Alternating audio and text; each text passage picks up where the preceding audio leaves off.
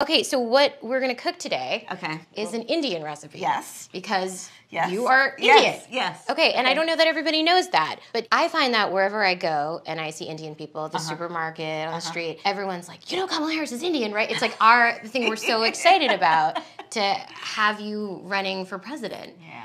So we're both Indian, but actually we're both South Indian. Yes. You look like the entire one half of my family. Okay, thank you. You do. I've been telling people we're related already, so this is perfect. It's basically true. And so were you raised eating South Indian food? South Indian food. That is a flashback to 2019, where Kamala Harris went on a cooking segment with famous Office actor Mindy Kaling, where they both discussed their Indian heritage.